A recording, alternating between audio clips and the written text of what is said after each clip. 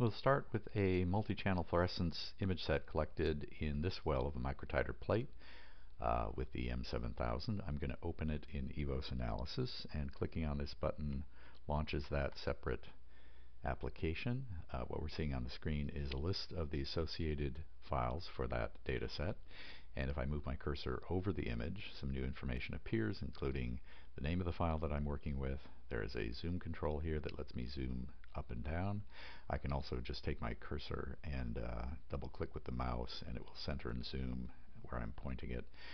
To get back out, right clicking jumps back out to the full field of view. At the bottom is a set of tools, and we'll go through them one by one here. First is display. This is a similar setup as to the controls that we have for the M7000, where you can turn on different combinations of fluorescence channels and examine them either individually or in combination. And there's also the ability to change the brightness, the contrast, and the gamma in order to kind of sharpen up details here. This button on the right hand side resets everything back to the defaults. The next control is a grid, and we can place that on to get an idea of the distribution of cells in this field of view. The grid can be changed for its density. We can make it more dense by making selections here, or just leave it at the default for this particular magnification. There's the ability to turn on a scale bar, so this button will do that. We can move it around on the screen. You can also grab it and resize it, and it will move in 50 micron increments to give you kind of nice even numbers there. Clicking the button for reset will put it back into a default position here. You can also change the color or turn on and off the end bars. The next tool is a histogram tool, and this shows us the distribution of intensities in the image.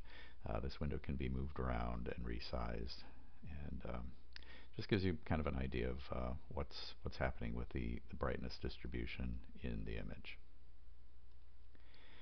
Next tool is measurements and annotations. So this gives you a number of different controls here that you can select, including a rectangle. This is showing a perimeter information, but we can switch that over to dimensions.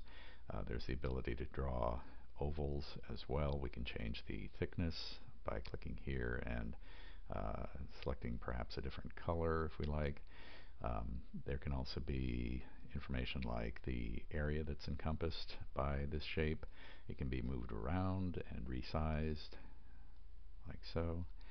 There are more complex shapes that we can do here, like so. And again, we can just kind of grab these and move them around, or change their aspect ratios by dragging them, etc. This can let you highlight particular areas in your image, and then you can go over and click Save, and it will save with all the information that's shown on the screen here.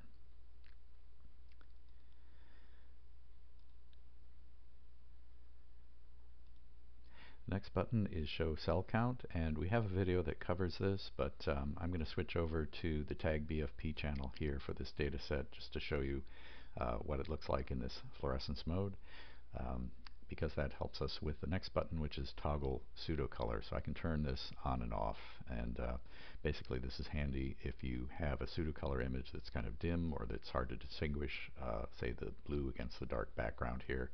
Switching it into monochrome can help show us some dimmer details in the image, but you can set it however you like. And that's a quick review of the new controls for EVOS Analysis, Measurement and Annotations.